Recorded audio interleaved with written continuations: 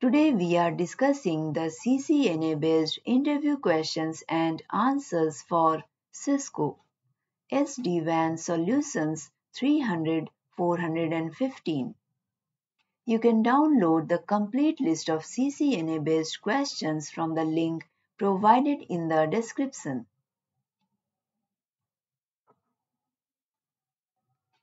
Our interview question based on SD-WAN solutions is: can you explain the concept of active-active WAN edge deployment in Cisco SD-WAN and its benefits?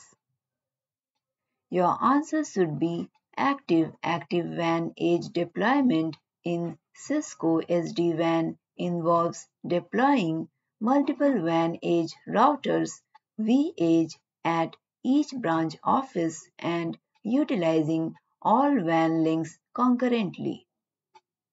This approach offers several benefits, including increased bandwidth utilization, improved load balancing, and enhanced resilience.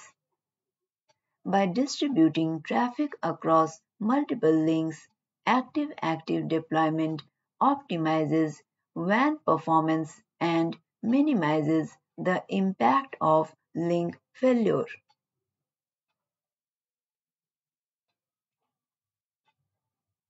Our next interview question is: how does Cisco SD-WAN ensure secure communication between branch offices and data centers?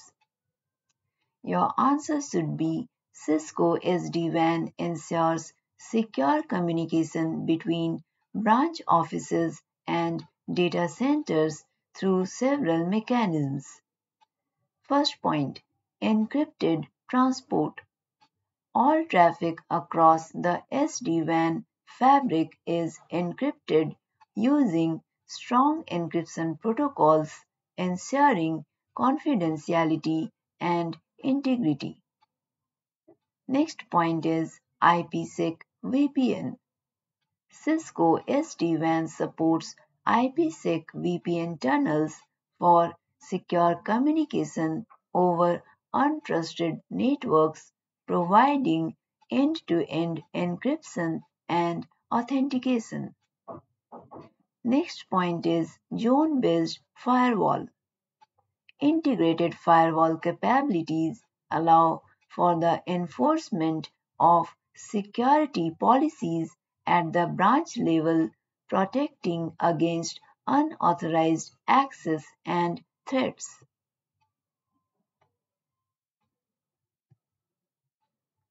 Our next interview question is: what considerations should be made when designing high availability for Cisco SD-WAN?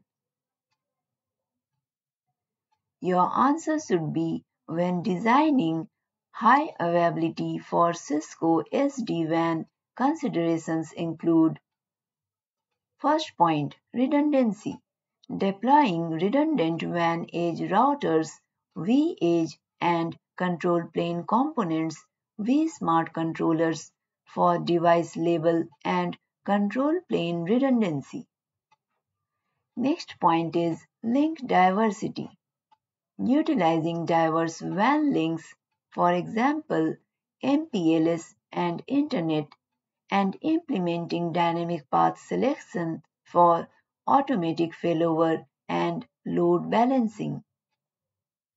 Next point is geographic redundancy.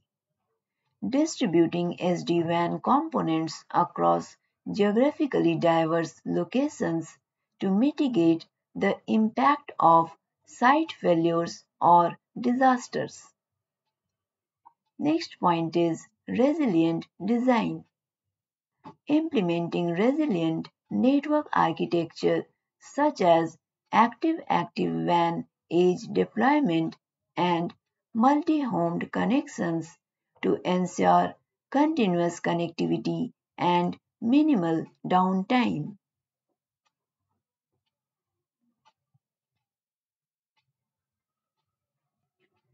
If you are preparing for any Cisco-based certifications, you can download the complete list of valid tried and tested questions and answers from the link provided in the description below.